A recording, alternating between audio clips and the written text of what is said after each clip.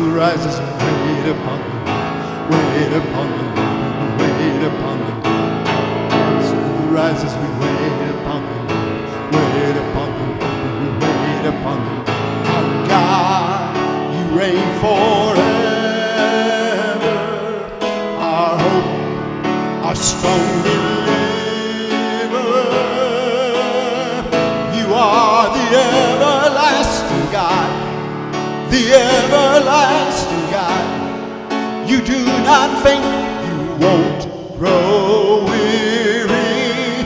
You're the defender of the weak. You comfort those who need. You lift us up on wings like eagles.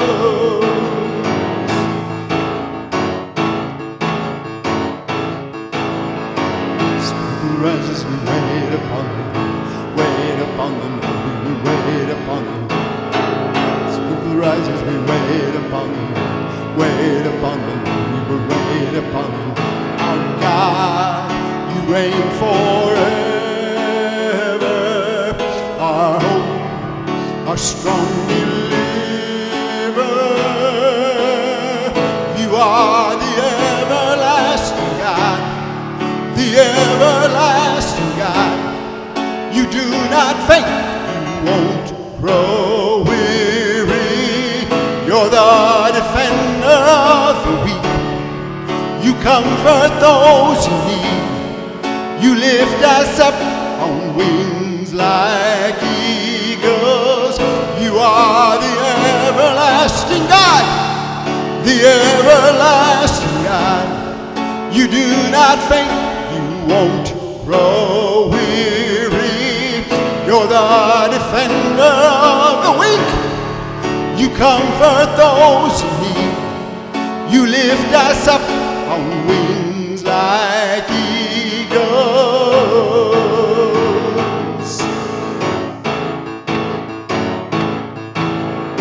Smoke will rise as we wait upon the Lord. Wait upon the Lord, we will wait upon the Lord. Smoke will rise as we wait upon the Lord.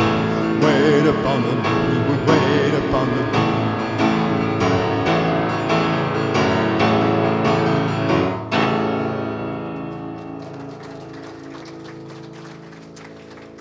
Welcome to our service this morning. We want to welcome our special guests. Thanks for coming. God bless you guys.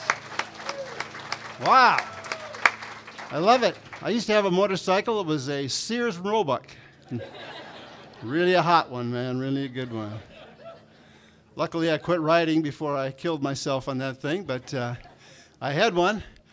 And we are waiting upon the Lord this morning to do great things. Father, we pray that you will bless us this morning and pour out your Holy Spirit upon us. And it's exciting to have our friends here with us, friends in Christ.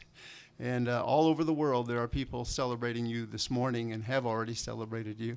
And Lord, it's just a beautiful thing to know that no matter what happens in this world, in this nation even, and it's all been good in this nation, but Lord, no matter what happens in this nation, we are yours. This is not our home.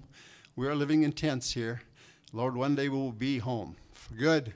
And it'll be wonderful, and there'll be no more sorrow, no more tears, no more crime, no more tearing down of anything. It'll all be good. Thank you in Jesus' name. Amen.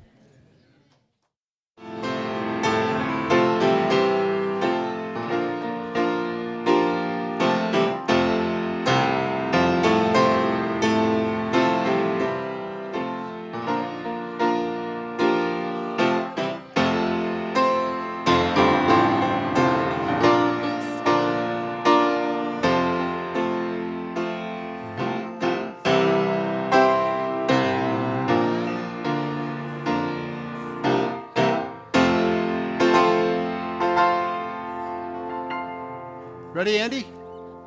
Okay, please stand. Our God is lion, the Lion of Judah. He's roaring with power and fighting our battles. Every knee will bow before him.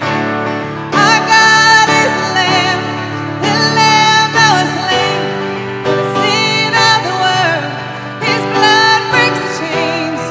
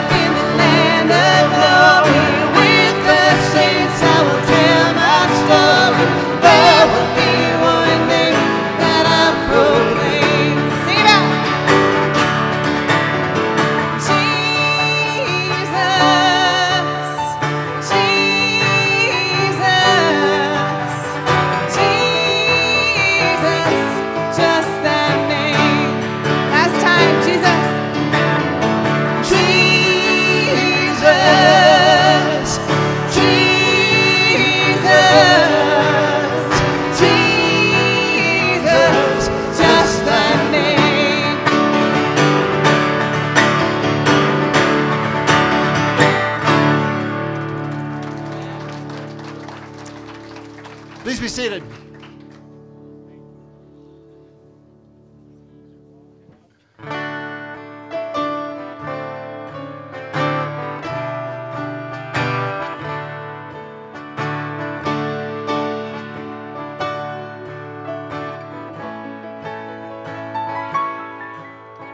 Softly and tenderly, Jesus is calling for you and for me. See on the portals, he's waiting and watching for you and for me. Come home, come home. You are weary, come home. Earnestly, tenderly, Jesus is calling, oh sinner, come home. Why should we tarry when Jesus is pleading for you and for me? Why should we linger and heed not his mercies for you and for me? Come home, come home.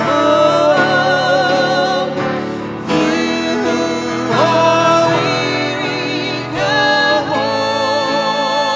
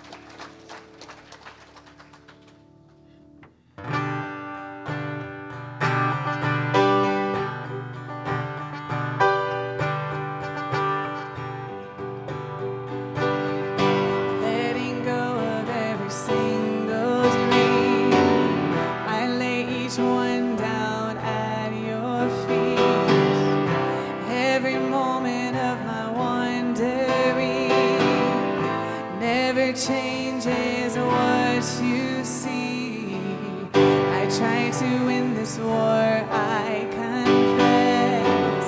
My hands are weary, I need your rest. Mighty warrior, king of the fight. No matter what I face, you're by my side. When you don't move the mountains, I'm needing you to move. When you don't part the waters, I wish I could walk through. When you don't give the answers as I cry out to you, I will trust, I will trust, I will trust in you. I will trust in you. Truth is, you know what tomorrow brings. There's not a day ahead you have not seen. So in all things, be my life and breath.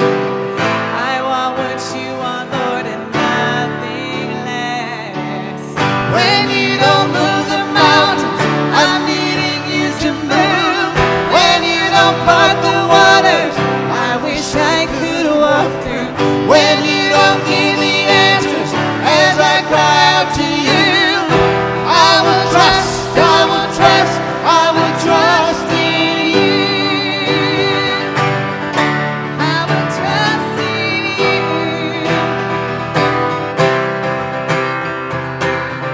You are my strength and comfort. You are my steady hand.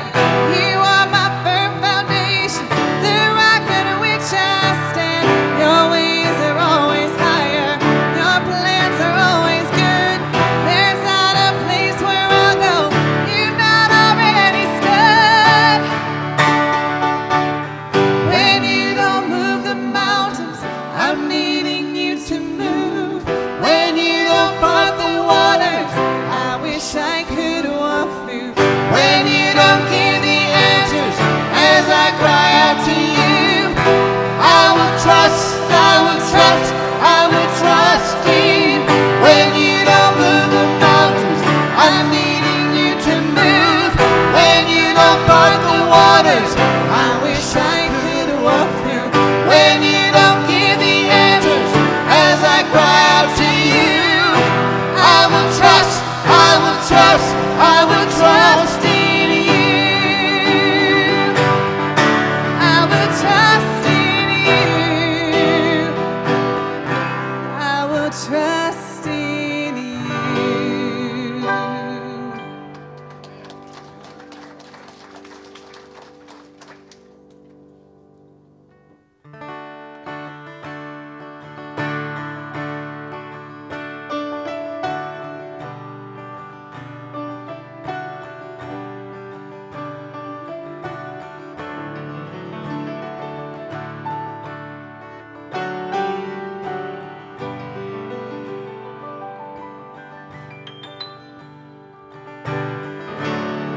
There's nothing worth more that could ever come close.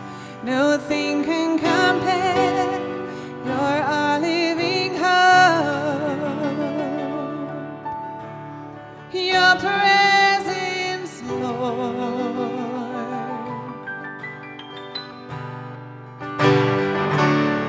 I've tasted and seen of the sweetest of loves. When my heart becomes free, my shame is undone. Your presence, Lord. Holy Spirit, you are welcome here. Come flood this place and fill the atmosphere. Your glory, God, is what our hearts long for. To be overcome by your presence, Lord.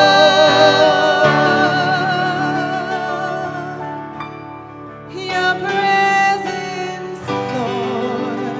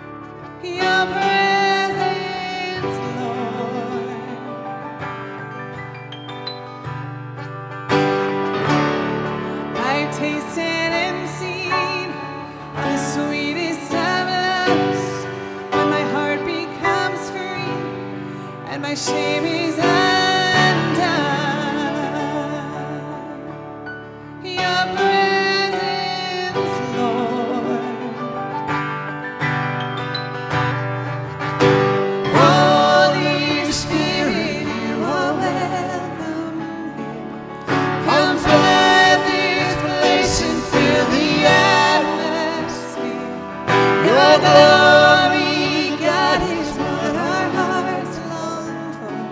To be overcome by your presence, Lord.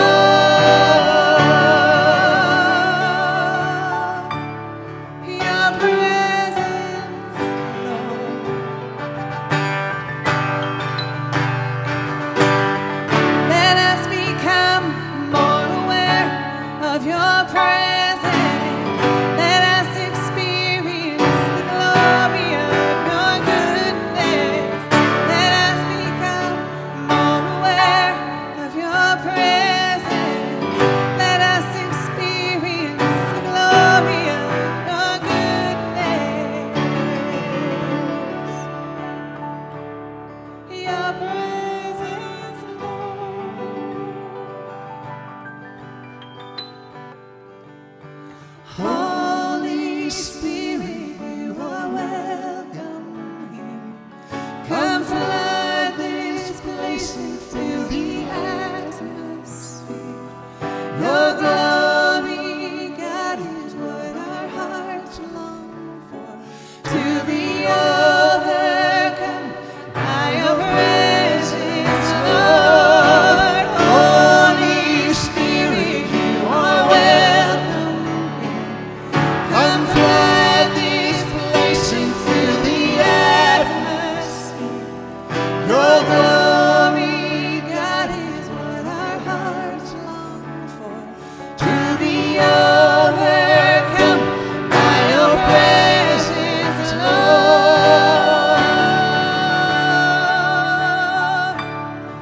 Your presence, Lord.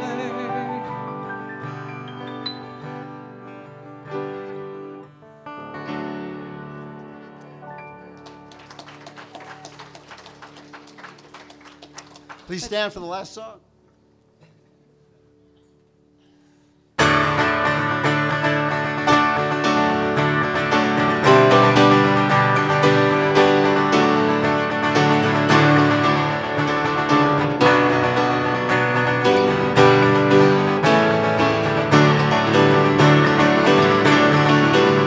I heard an old story, how a Savior came from glory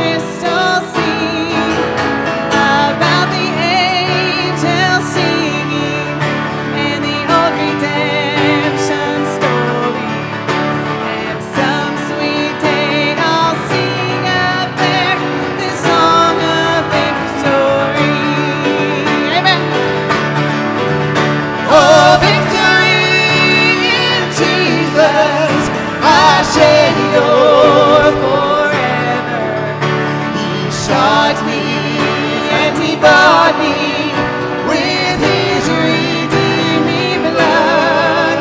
He loved me, I knew him, and all my love is to him. He plunged me to victory beneath the cleansing blood. One more time. Oh, victory in Jesus, my Savior forever. He sought me, and he bought me with his redeeming blood. He loved me, I knew him, and all my love is to him. He plunged me to victory beneath the cleansing blood.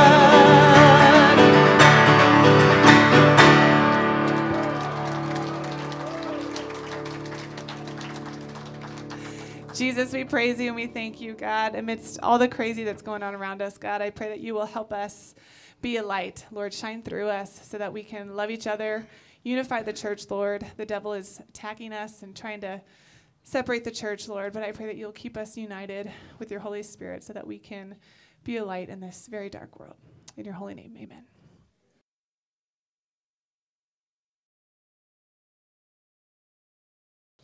Well, good morning and welcome to Calvary Chapel. Blessed to see you guys here this morning and wonderful time of worship.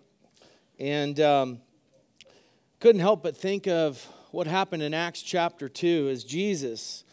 We have victory in Jesus. And Peter says this in Acts chapter 2. At verse 23, he says, "This man," speaking of Jesus, "delivered over by the predetermined plan and foreknowledge of God, you nailed to a cross by the hands of godless men and put him to death." Two of my favorite words in the Bible in verse 24, "But God raised him up again, putting an end to the agony of death." And that, my brothers and sisters, is why we are here this morning, to celebrate that victory in Jesus, that death could not hold him and hell could not keep him.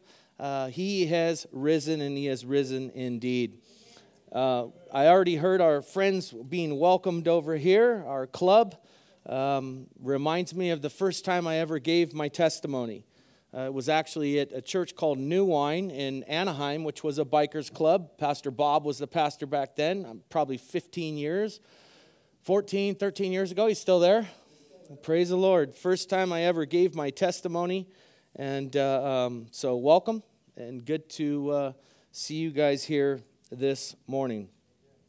So with that, why don't we go ahead and open our Bibles this morning. We're going to look at 2 Corinthians chapter 8 as we continue our verse-by-verse study through the book of Corinthians. And as you're turning there, I'll go ahead and open us with prayer once again.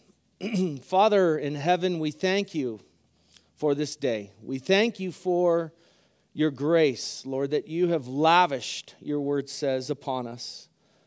This grace, this unmerited favor, this merciful kindness, I like that.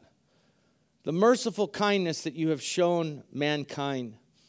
And Lord, thank you for these who have willingly accepted this free gift, this grace, have received this grace through Jesus Christ, and who are now children of God, who are now living in this grace and who are personifying this grace to the world.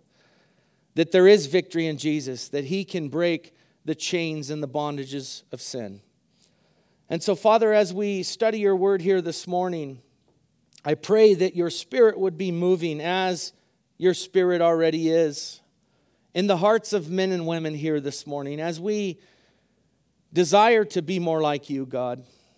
I pray that it's each of our prayer that we would be transformed daily into your image and your likeness. That's what you said, that you're transforming all of us into the image of Jesus. And so, Father, help us to surrender in those areas where we need to surrender.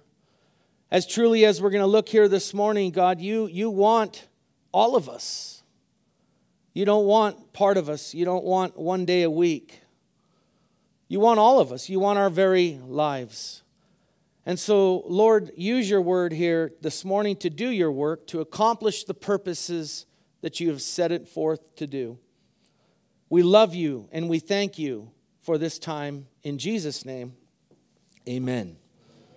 So 2 Corinthians chapter 8. It's important to remember the context of chapter 8 and 9. As Paul is going to be speaking on a topic of generosity, a topic of giving, you may say.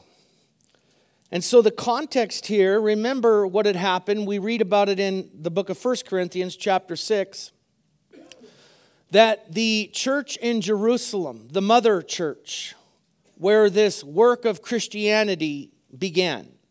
Remember Jesus, before he went to the cross, he told his disciples, and after he was resurrected, he even told his disciples to go to Jerusalem and to wait there in Jerusalem until the day of Pentecost when the Holy Spirit would fall upon them. And so this work of God began in Jerusalem. And remember that beautiful picture of what happened there on the day of Pentecost, that Peter went forth and began proclaiming the word of God, began proclaiming the death and the burial and the resurrection of Jesus Christ, that Jesus is the Son of God. He is the one he claimed to be. Look at the proof. He was resurrected from the dead. He is the Son of God. And so when Peter began to preach this message, what happened? The Bible tells us in Acts chapter 2 that men and women were pierced to the heart with these words.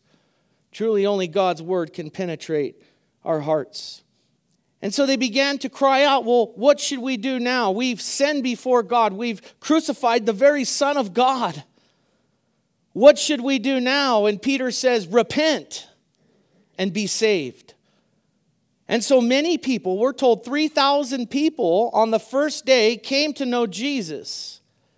So you had 3,000 people who were predominantly Jewish. Remember the day of Passover and Pentecost, these feast days, people traveled from all over the world, Jews, to come and celebrate these days. And so as they heard this message that Peter was proclaiming, the Spirit was moving and people were being saved. And you know what the people determined in their minds? They said, you know what? I don't want to go home. Whatever just happened here, I want more of it. Jesus touched them. They were filled with the Holy Spirit and they were new. Their old lives, they could care less about them anymore. They said, we don't want to go back home. We want to keep chasing whatever it is that just touched us. Remember, they were living in this state of koinonia, the Bible says, this fellowship of the brethren. Another translation could be a sharing of common things. You see, these people didn't want to go back home, so they stayed there in Jerusalem.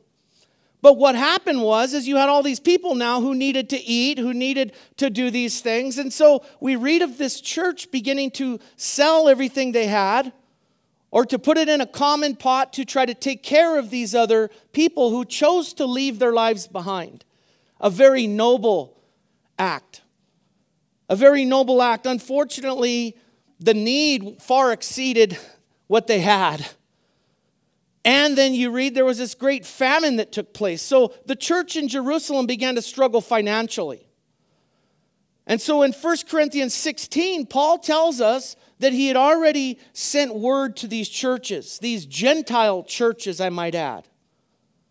These offshoots of this church in Jerusalem where the work started. From that work in Jerusalem, many churches were planted. These churches in northern Greece that Paul's going to speak about here in verse 1.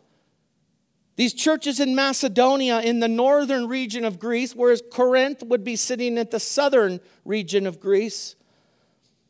He brought to these churches' attention that this church was struggling. Now we're going to read here that Paul wasn't begging them for money. In fact, Paul just let them know the church was struggling. And what we're going to read is the people were begging Paul to be able to help this church. You see, that's really, guys, in the house of God and the family of God, that's the way it's supposed to be. When we hear of a need and we have the ability to meet the need, God will see here too. It's God who wills in us generosity because He has first given so much to us. And so these churches were begging to be able to help this other church. And so Paul said in 1 Corinthians 16 to take up a collection. And so it's interesting here because what we're going to see here is that this church kind of made a promise, the Corinthian church, that they would do like the other churches, but they kind of were really slow about it. It's been over a year now that Paul's writing this other letter, and he's going to gently kind of remind them about what they had promised and the importance of what they're trying to accomplish here. You see, what we're going to see is it's all about equality, guys. Giving messages can, and this isn't a giving message. We go verse by verse. Those of you who are here every week. I don't customize messages when the giving's down to boost the giving. You see, when tithing is talked about or giving to God, it's about equality. It's not expecting those who have a lot of money to give so that the people with no money can have a lot of money. And it's not the other way around. It's about equality. You think about how God created the heavens and the earth. Are we all in agreement of that? That it's God who provides the very food that you and I eat. It comes from God and not McDonald's. My kids were shocked to hear that, hamburgers came from cows, not from McDonald's. But God provides our sustenance. And so the idea is equality, meaning that no one should be hungry, guys. No one in the world should be hungry, but sadly, what do we see? We see poverty. We see hunger. And on the contrary, nobody should be hoarding. Nobody should be hoarding. This is what the message is about. It's equality. It's all of us doing our part. No one hoarding and no one being hungry. And so keep that in mind as you look at the world today. I see a lot of hoarding and I see a lot of hunger. I see a lot of abuses. I see a lot of things. But let's look at it in the light of what God has to say about the issue. And so this is the context. Paul is reminding them about their promise to give to this hurting church in Jerusalem. 2 Corinthians 8, verse 1 says, "Now, brethren, we wish to make known to you the grace of God which has been given in the churches of Macedonia, that in a great ordeal of affliction their abundance of joy and their deep poverty overflowed in the wealth of their liberality." Verse 3 says, "For I testify that according to their ability and beyond their ability, they gave out of their own accord, begging us too much, urging for the favor of the participation in the support of the saints. And this, not as we had expected, but they first gave themselves to the Lord, and to us by the will of God." Verse 6 says, "So we urge Titus, that as he had previously made a beginning, so he would also complete it. So in you, this gracious work as well." So Paul reminds them about these churches up north in Macedonia. Remember, one of the churches up in Macedonia happened to be Philippi. This little church of Philippi that began, you can read about this in Acts also. They began by Paul entering in and meeting this woman named Lydia, who was a maker of purple. She dealt with purple fabrics.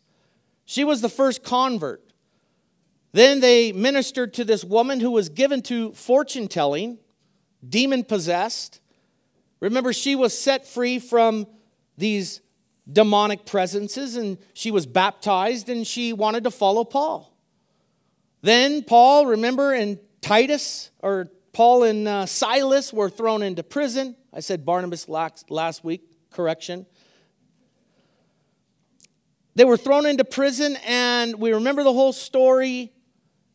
Through that whole event, the jailer was saved. The jailer's family was saved.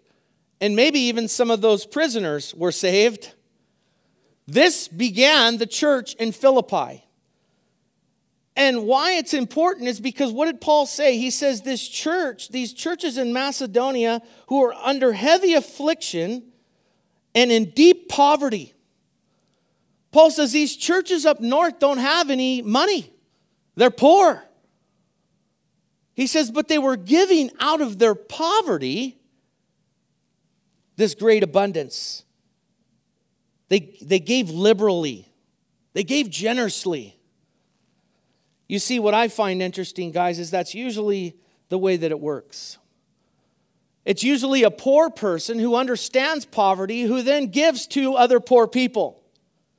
Sadly, oftentimes, and it's not a rebuke against people with money, but it's a truth. People with money don't know what it's like to be poor. So it's often poor people who go out of their way to give to other poor people because they know what it's like to be down to the last dollar. They know what it's like to be in the food bank line, humbling themselves in a line to get food to eat. And so this is what we see with these churches who had very little, yet they were the ones who Paul was going to encourage. It was their desire, but he was going to encourage them to give to this church in Jerusalem. You see, here's what I love about God too. In this giving, guys, it's not about money. You see, Paul, there is a principle at work here, because God is always at work, guys. Even when you think you throw that $1 in the plate or $5 here, or you help a brother out or a sister out with this, there's always a work that God is doing underneath the surface. Let me paint this picture to you. Paul is asking these Gentile churches who are poor to give to this church in Jerusalem. Remember who made up the church at Jerusalem? It was predominantly Jewish. And remember that Jews, for a long time, felt this division against the Gentile Christians. Remember, the Jews felt that these Gentile Christians should first become Jewish and then Christian. So they kind of had this insecurity, inferiority, whatever you want to call it. They didn't believe that these Gentile Christians were even really part of the faith. And so you see what God is doing here? He's using a church that these Jewish believers didn't think should even be Christians to support them. Isn't that amazing what God does, guys? Paul is using these Gentile churches. God is using them to administer this expression of love. Isn't that what love is? Love is giving, guys. And so God, through Paul, is showing this Jewish church in Jerusalem the love of God through the Gentile church. Because really, when you think about it, that's what giving is, guys. Giving is an expression of love. You may say to me, oh yeah, can you prove that in the Word of God? Sure. How about John 3:16? For God so loved the world, He gave His only begotten Son. Oh, the ultimate expression of love is giving. First, we will see of giving of ourselves. But you see, here's another truth about this impoverished church giving out of their poverty. Remember what Jesus said in Luke chapter 7, verses 36 through 50. He gave His disciples this little story of these two debtors. One of these men owed a substantial amount of money. The other man owned just a little bit of money. And so when it came time to pay, the king forgave both of them their debts. The one who had a ton of debt and the other one who had no debt. The king forgave both of them their debts. And so Jesus turned to the disciples and He said, who do you think will love the king more? The one who's been forgiven a lot or the one who's been forgiven a little? And I think it was Peter who said, well, probably the one who had been forgiven a lot. You see, there's a principle behind that, guys. The one who has had a lot of debt, a lot of weighed down by sin, may I even say, who has been an instrument of the devil, willingly or unwillingly. Before we came to Christ, guys, we were all serving the devil in some capacity. We were all slaves to sin. We were all slaves to self. And so it's those who have been forgiven much who then love much. And love, what is the true expression of love? It's giving. It's the one who says, I have been forgiven much and now I will love much. It's often those who are like the Jews who were there in Jerusalem, who once they had this touch of Jesus and they were filled with the Spirit, they said, I don't want that old life anymore. This is what it is. I've been forgiven much, and it tasted good, and I can see that God is good, and I want more of it. And so you can say those who have been forgiven much, love much, and they will give much first of themselves.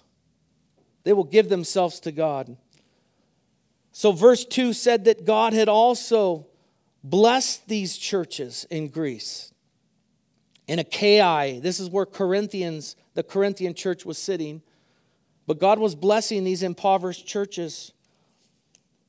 It's often those who know poverty, guys, who can then give to others who are in need. He said that their poverty overflowed in liberty. Remember, Jesus knows what we're doing and what we're giving. Remember the example given there as Jesus was at the temple. The Gospel of Luke, chapter 21. Verses 1 through 4, Jesus was there at the temple with his disciples, and I find it fascinating that Jesus was sitting across from the offering box. And Jesus was watching the offering box. And remember, Jesus said he saw some wealthy people come, and they dumped a whole bunch of money in the offering box. And then remember, there was this little lady who came, and she had 2 mites, less than a penny each. And she put both of these mites in the box. Remember, Jesus said something fascinating about this woman. He says that she has given more than all of the other people combined. Now, I'm not too good with math, but I'm good enough with math to know that that doesn't add up. How did she give more than all these other guys? Well, you see, it's safe to say, guys, that Jesus isn't so much concerned with the amount that is given.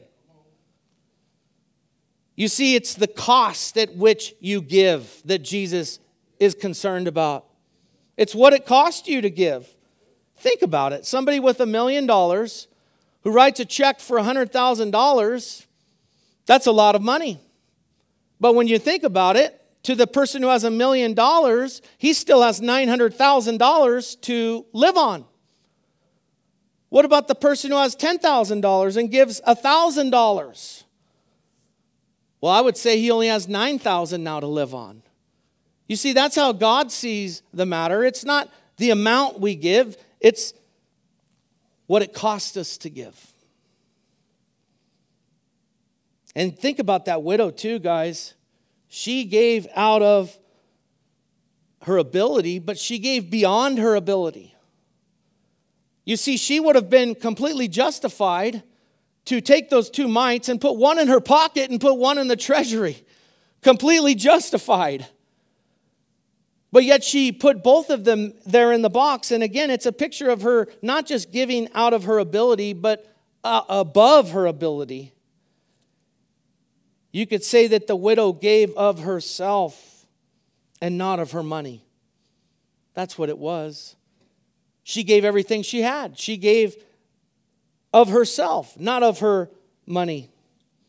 Verse 3 said that Paul reminds us, he says, I testify that according to their ability, he's speaking of these churches in the north, that according to their ability and beyond their ability, they gave of their own accord, begging us with much urging for the favor of the participation in the support of the saints. You see, they were giving beyond their ability. It's a blessing, guys. You see, they're begging Paul for this opportunity to give, to help out, to participate, because they understand what giving is. And so they're begging him, and we need to remember that when we're giving. First, it will be God who gives us the desire to give. If you're giving for any other reason than that, then you're giving for the wrong reasons. If you're giving to be seen by men or to somehow earn more credits with God, you're giving for the wrong reason. You should be giving because God has given you the desire to give, and it's a blessing.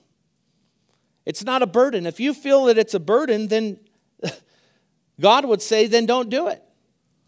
Then don't do it. It's not meant to be a burden. Remember, we're talking about this equality. You see, we're going to get to it next week. I'm sorry, yes, another message on giving. But you see how it's not just about money. 2 Corinthians 9, Paul says this about giving, that God loves, at verse 7, he said, God loves a cheerful giver. The word can be translated hilarious. A hilarious giver. He's not doing it under compulsion. He's not doing it under begrudging, or he's not doing it begrudgingly. Oh, here comes the bag. I got to put $2 in there.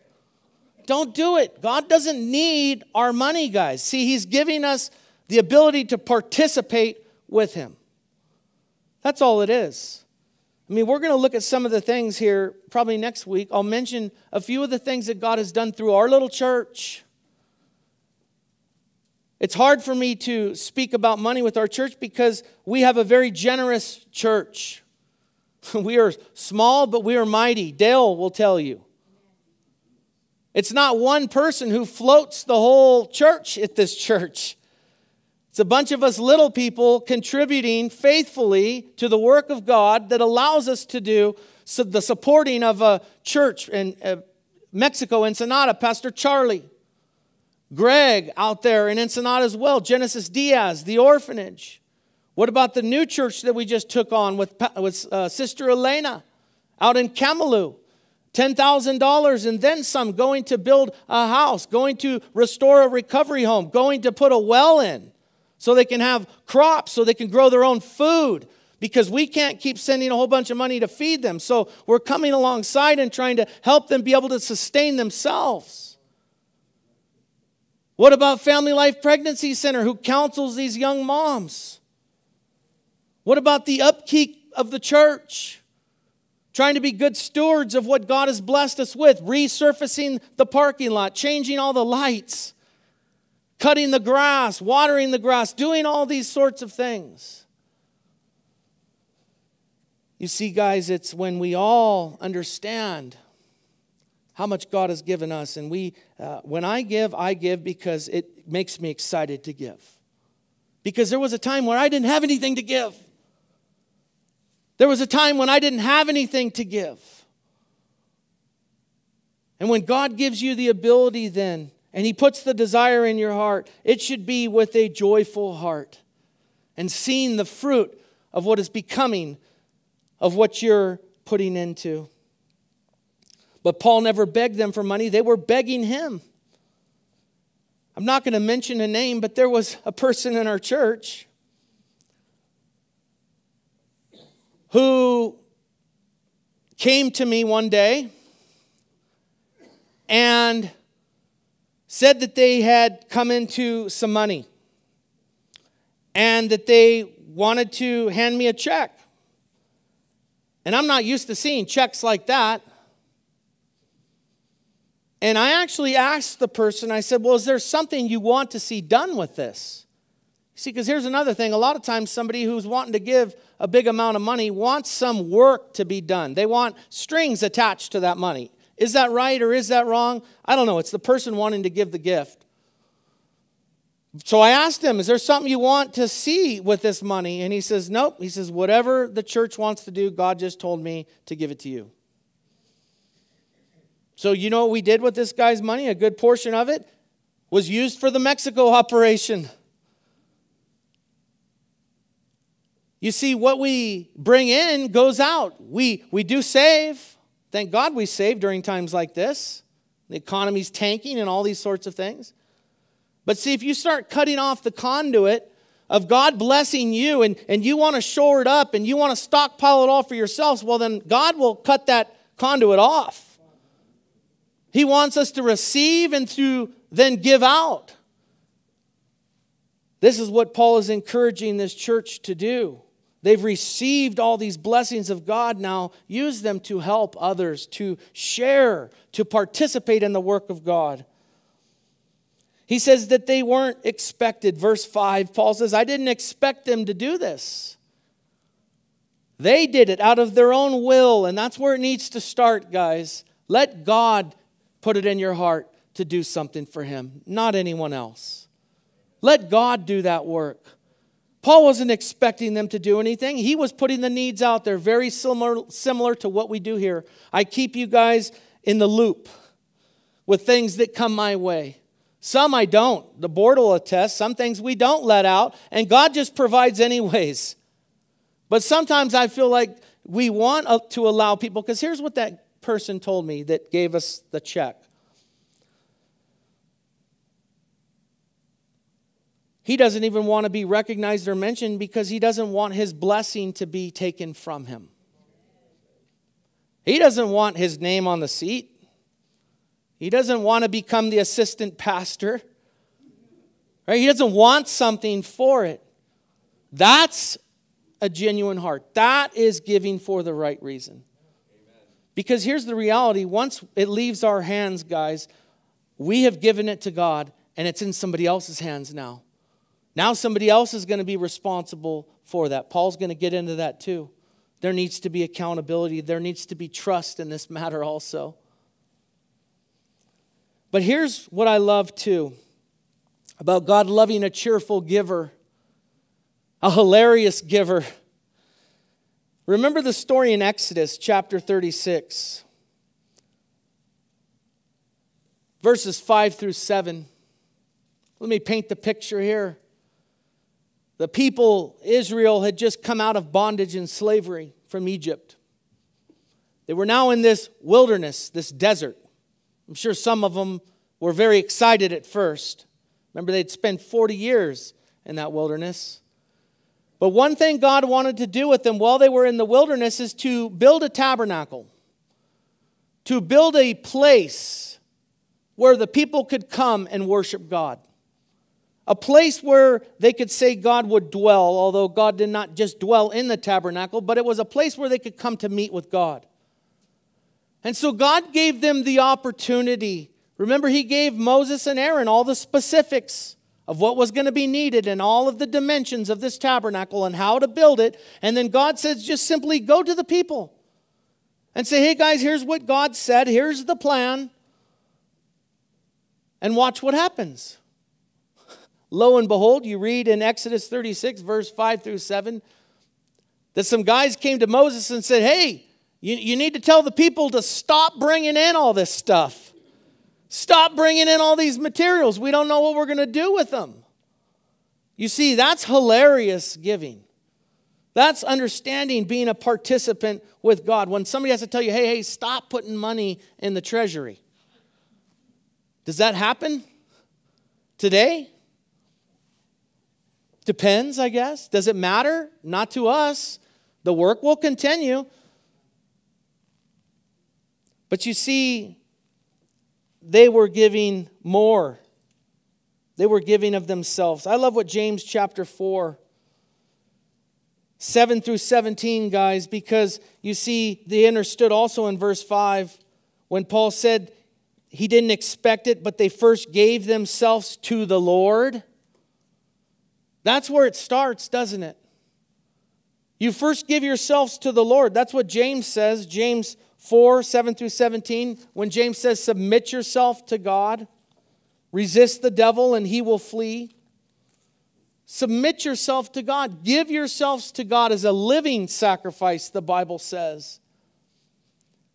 You see, that's where the giving is first understood, the grace of God in what God has given to us. Give first yourself to God, and then God will give you the will to give to others. Isn't that what Jesus said? He said, love the Lord your God with all your heart, mind, soul, and strength. And then love your neighbor as you love yourself. That's it. That's the first and the second commandment. The first commandment and the second part of it. That's all God is all about, guys. It's equality. It's loving God, receiving the blessings of God, and then loving our neighbors. Verse 7, Paul says, but just as you abound in everything, in faith and utterance and knowledge, and all the earnestness, and in the love we inspired in you, see that you abound in this gracious work also. You see, it had been a year. Apparently, this church, when Paul was talking about the collection once a week, this church was kind of putting it off. It's been a year now. So all Paul's saying is, hey, here's what's going on in Macedonia, guys. These little poor churches who aren't wealthy, this Corinthian church, you may say, was a little more wealthy. And so Paul's saying these poor churches up here are giving what they have. It's not the amount, it's the principle behind it. So you guys said you wanted to get involved. Well, hey, are you guys going to get involved or not? That's all he's saying. He says, just as you abound in faith and utterance. Remember this church in the first letter. They were exercising the gifts of God. They were speaking in tongues. Things were a little bit out of order. And Paul began to lay out the gifts of the Spirit and these sorts of things. And so this church had received the gifts of God. They were using the gifts of God, but yet here was an instance where they weren't giving to God. You know people like that? Who want everything from God, but then they never give anything back to God. So that's all he's saying. Hey, you're wanting all these gifts and this faith and these sorts of things. Well, then with the same earnestness, can't you see the love that can be shown by you now supporting your sister church? That's all Paul's saying. 1 Corinthians 12 is where Paul talked about all those gifts. And what was the greatest gift, guys? Love. Love is the greatest gift. Here you're wanting all the powerful gifts, all of the gifts that are seen. But yet the greatest gift is love. And this is the one that you are neglecting. Or may I say, here's your opportunity to prove your love. Remember when James talks about those who say, I love you, to somebody who is in need, and they say, oh, go be well, brother. I love you. Go be well. I'll be praying for you. When you have the means to help that brother or sister, that's what love is. Love isn't saying I love you. Love is saying, hey, I love you to the point where if I have it, I can help you. You're hungry? You know what? We got a little extra food. I love what Acts 20, verse 35 says. It's quoted that Jesus said this, although we can't see it. We can see similar things that Jesus said. But Paul says, you must remember to help the weak. Just as the Lord said, it is better to give than it is to receive. It's better to give than it is to receive. Verse 8, Paul says, this isn't a commandment, guys. He says, I'm not speaking this as a commandment, but as a proving through the earnestness of others, the sincerity of your love also. Remember, giving is an expression of what? Love. That's all he's saying is here's your opportunity to prove your love to this church, your brothers and sisters. That's all it is. In fact, he's going to say in verse 9, for you know that the grace of the Lord Jesus Christ, that though he was rich, yet for your sake he became poor, so that you through his poverty might become rich. Don't you remember what Jesus said? He said, foxes have holes and birds have nests, but the Son of Man has nowhere to lay his head. Jesus became poor so that you and I may become rich. Philippians 2 talks about that, verses 5 through 7, that Jesus actually emptied himself, guys. Emptied him of his deity, not of his deity, but of his powers as deity. When Jesus was hungry, he could have just made food appear and eaten it, but he did not. He became, like Paul would say, all things to all men, that he might win some to Christ. Jesus set aside his privileges as God for you and I. The humanity of Jesus, the human side, being 100% God and 100% man at the same time. Even in the garden, when they came to arrest Jesus, you don't think Jesus for one moment could have just went, doop, and they all would have been gone? Absolutely, he's God. But yet he endured these things. He endured the cross. He endured the death. Why? He died the death of a slave, of a murderer. As an innocent man. Why did he do these things? So that you and I could be sitting here 2,000 some years ago and have a relationship with him. That one day we will see him face to face. One day we will know him as he knows us. One day he has prepared a place for us. This inheritance that the book of Romans talks about. In fact, I want to look at this, Romans chapter 8 at verse 15, guys. That Jesus becoming poor so that we may become rich.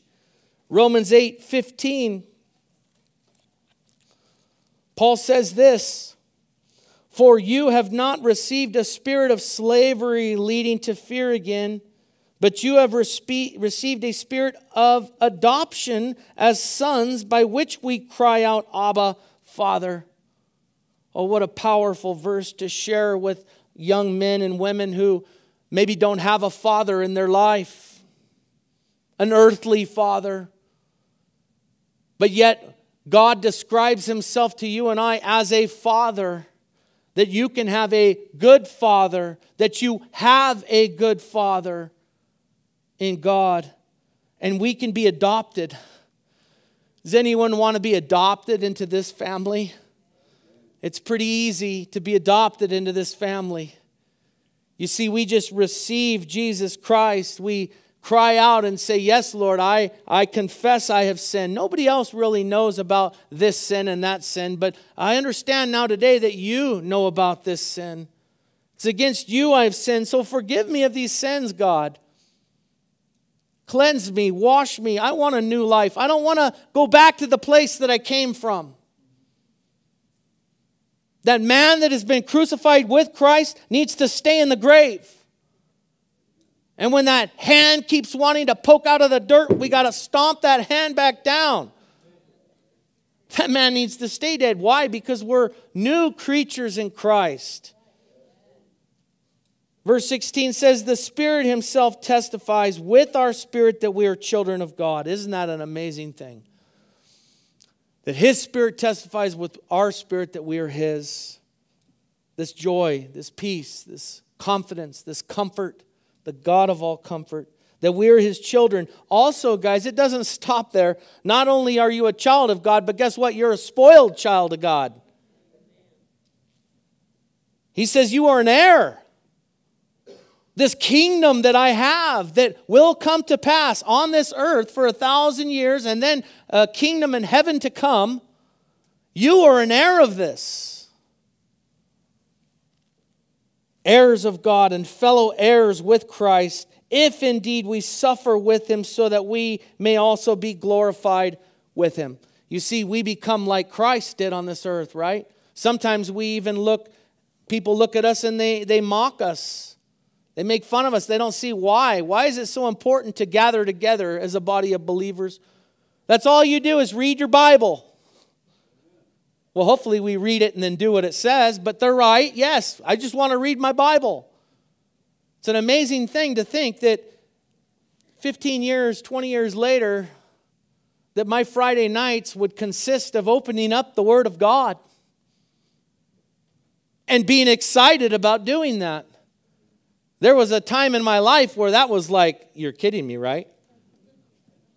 I could be out doing a lot of different things, but now I have a desire to just read my Bible, to have fellowship with God, to know God, to understand God, to have a relationship with God, to walk before God, to see God move, to be a part of him moving.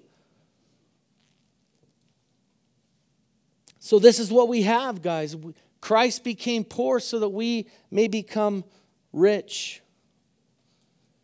He says in verse 10, back in 2 Corinthians 8, I love this. He says it's to your advantage. Verse 10 says, I give my opinion in this matter. Remember, it's not commanded that you guys need to do this. It was first your desire. Now you're kind of pulling back on that desire. Paul's going to say, do it. Don't pull back on it. When God gives you this desire, do it. Remember Moses again in the Exodus. As God had led them out of Egypt and they were running quickly, moving away from Pharaoh and Egypt, and they came to the dead end, the Red Sea. It was right in front of them, and there was mountains on the left and mountains on the right, and they were all excited. God set us free, yeah! And they're booking it out, and everything's good until they hit the Red Sea. And they were like, uh-oh, Turn around, and here comes Pharaoh with all of his army. But something fascinating here, guys, because sometimes it's a time to pray and sometimes it's a time to move. Stop praying and move. Because what happened? They were there at the Red Sea and the people were crying out, God, help. And apparently even Moses began to pray. Because then what did God say? It's in Exodus 14. I'm going to read it here. Exodus 14 at verse 10. It always sounds better when God says it and not me. It says, as Pharaoh drew near, the sons of Israel looked, and behold, the Egyptians were marching after them, and they became very frightened. So the sons of Israel cried out to the Lord. Then they said to Moses, see, Moses, it's your fault, Moses. It's because there were no graves in Egypt that you have taken us away to die in the wilderness. Oh, man, when God sets you free, He doesn't set you free to kill you. God doesn't lead you off a cliff or to a dead end. Remember, we walk by faith, not by sight. If we walk by sight, we're going to see dead ends all the time. But here's the beautiful thing. God's ways are not our ways. His thoughts are not our thoughts. So it says, why have you dealt with us in this way, bringing us out of Egypt? Is this not the word that we spoke to you in Egypt, saying, leave us alone, that we may serve the Egyptians? For if we would have been better off it would have been better off for us to serve the Egyptians than to die in the wilderness. Oh man, is that where you're at today? Like these Egyptians who've been set free from their bondage, but things don't quite go the way they want, and they'd rather go back to the world. They'd rather go back to that misery and that suffering. Don't ever let the devil convince you of that. And so what happens? Verse 13 says, but then Moses said to the people, do not fear. Stand by and see the salvation of the Lord, which He will accomplish for you today. For the Egyptians whom you have seen today, you will never see them again or forever. But here's the key, verse 14. What did the Lord say? Moses says, the Lord will fight for you while you keep silent. Verse 15 says, then the Lord said to Moses, why are you crying out to me? Tell the sons of Israel to go forward. It's a time to pray, guys. We should always be praying. But if you continue to pray for the same thing, even though God continues to crack open that little door and you continue to pray, well, God, that door needs to be open a little bit wider before I know it's you. Not quite ready yet, God. Give me another sign. Boom. COVID-19. Give me another sign. God, boom, division, right? I mean, what more do we need? There's a time to pray and there's a time to move. There's a time to act. Here's where we'll close here today. The book of James and this idea of a time to pray and a time to move, guys. Don't get me wrong. Praying is always first. You don't want to move and then pray. Okay, God, I made a bad move. Help me. God will answer that prayer, but a lot of times that's going to be a tougher route. It's better to pray first, make sure it's God, but then move. Because I think that's the tendency in our lives too many times is we start second-guessing what God is putting in our hearts. And you see, that's where you'll end up finding yourself one day to be a pastor, to be a missionary. It's little by little beginning to trust God with everything. Little by little, guys, stepping into this faith and hearing the voice of God and having these desires that come from God put in your heart, and you have a choice. You either act upon these things or you say, I need another 5 years, God. Wait until I get my retirement at maximum, amount, and then I'll retire, then I'll come and serve you. I don't think that's walking by faith. I don't think that's if God is telling you to do something different. Don't procrastinate on it. Don't try to talk yourself out of it, because I'll tell you, it's not you so much talking yourself out of it. It's a little bit of even the enemy in there who's not wanting you to step into these things that God has prepared you to do. Remember, there's a battle, guys. There's a battle going on. But here's what James says.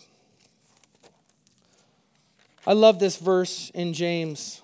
James chapter 2, verse 14, faith and works.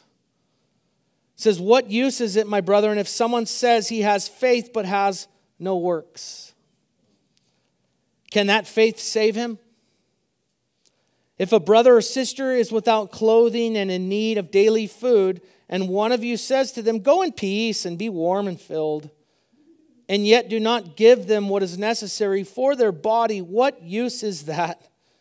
Even so, faith, if it has no works, is dead, being by itself. You see, we can begin to play these mental gymnastics and think that as long as in my mind I'm living by faith, but not really demonstrating this faith, that somehow I have an active relationship with God. That verse just says, hey, faith without works is dead. To just sit and believe it and believe it in your mind, but not to live it, that's not a faith. That's not an active faith. That's not a trusting God. Verse 18 says, but some may say, you have faith and I have works.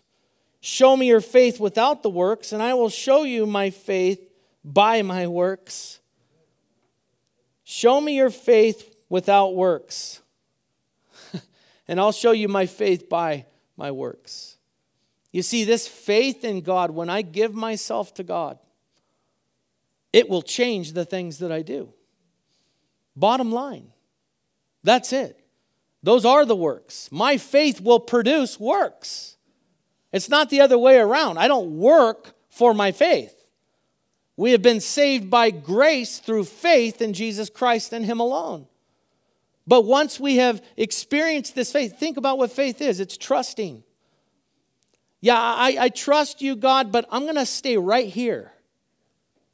Is that an act of faith? And so all I would say is like Paul. God has been speaking to a lot of you in here. I know that. God has put desires in your hearts. How do I know that? Because God is no different with me than He is with you. Pursue these desires. Understand that these desires came from God. You first gave yourself to God. Now He's asking you to give. He gave Himself for you. Now He's asking you to give yourself for Him. To give into that desire. And to trust that He has you. And that He will take care of you. And that He will strengthen you. I mean, guys, don't we need to hear that in a time like today? We don't know what's going to happen tomorrow. We don't know what's going to happen next month. We do know that God is going to pour out His Spirit, and I believe He already is beginning to pour out His Spirit. People are being finally woken up to the realities of this book, the Bible. This smoke and mirrors is all of a sudden we're seeing it for what it is. This deception, it all comes from Satan himself. Pawns. Many people are pawns in this game right now. But it's up to you and I, guys, to desire the things of God, to get serious with God, to give ourselves to God. And be partners with Him in this work. And what is His work primarily, guys? Is it to build big churches? Big monuments? The church to be so wealthy and handing out $100 bills that everyone goes, wow, I want to be that part of that church. God loves people.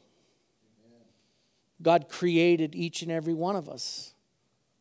God breathed life into us. Did you know that before you were even in your mother's womb, God knew you? God is reconciling His creation, His creatures back to Himself.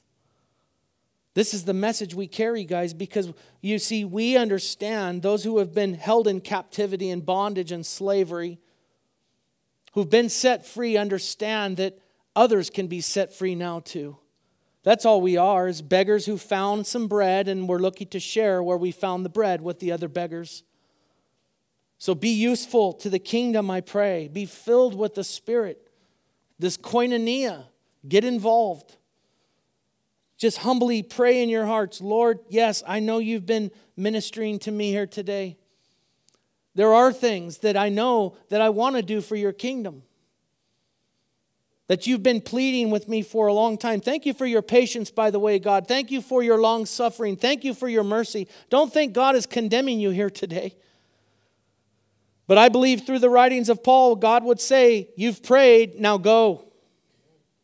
You've prayed, now do it. Make this faith active. That's what we need here today, guys. So I pray that you would pray that. Lord, here I am, send me. Whatever capacity that is. First, I pray that it would be, God, continue to mold me into the image of Jesus. I want to continue to decrease so that Jesus may increase in me. And then through that changing, may I infect, I love that word, not affect, infect other people. Because it's contagious. When somebody's sold out for Jesus, guys, it's contagious. It's contagious to see a whole group of guys and their brides over here with their jackets and riding around. I mean, what a testimony. To live for Jesus openly. Because remember what he says, guys. There's going to be a lot of people who don't want to be identified with Christ, maybe even in these coming times. I'll just kind of lay low as a Christian and kind of let things unfold, and hopefully nobody knows I'm really a Christian because I might get some persecution. Remember what Jesus said? If you deny me before men, I'll deny you before my Father. But if you acknowledge me before men, then I will acknowledge you before my Father. Are you acknowledging Jesus here today? Then acknowledge him loudly, clearly, in the sun of the day, not at the night. We're children of the light. And let's glorify him. Let's pray. Father, thank you for this word. Thank you for these, Lord. Thank you, Lord, for the forgiveness of our sins. Thank you for Jesus dying on the cross. Thank you for him being our substitution. That the death that he died becomes my death. And the life that he now lives becomes my life. It's an exchange. And so, Father, I just pray today that anyone who has not received Jesus as their Lord and Savior, that today would be their day of salvation. Lord, that we would just humbly in our hearts confess to you that we need you. That we need more of you. And that we want you as well. It's not begrudgingly to be a child of God. It's a privilege. It's a joy. We are heirs of the kingdom. Co-heirs with Jesus. Not equal, but we're with him. We're his. So, Father, you know the needs here. You know what you've been speaking to each and every one. I pray that today you would seal it. Seal it with the Holy Spirit, Father. I pray that the enemy would be bound in Jesus' name, that he would not be able to take this word that has been planted today, that you would begin to water it and to grow it, to open the doors that need to be opened, so that you may be glorified through all of it, and more people will come to faith in you. So, Lord, bless your servants here, your children. We love you and we praise you in Jesus' name. Amen. Please stand.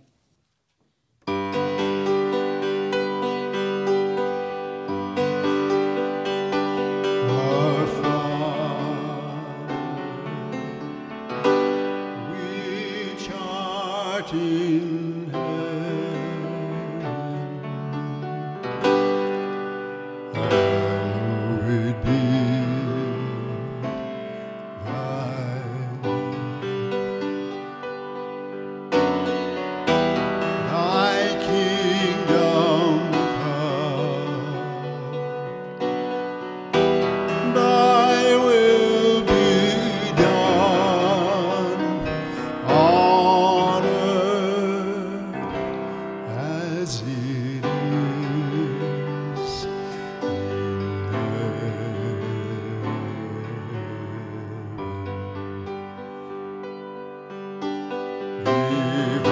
us this day our daily bread, and forgive us our debts as we forgive our debtors.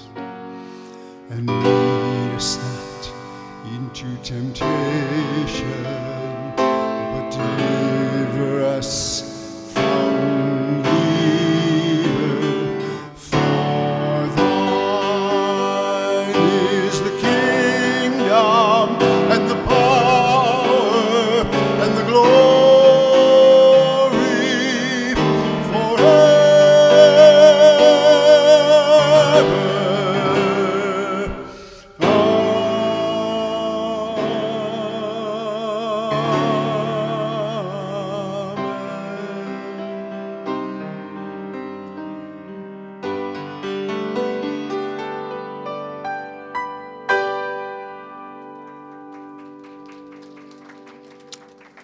God bless you. If you want prayer this morning, I'll be up here. Pastor's in the back. We have some deacons. Barry over here with the American shirt on as a deacon. He'll pray with you. Thank you for coming today. God bless. Have a safe trip home.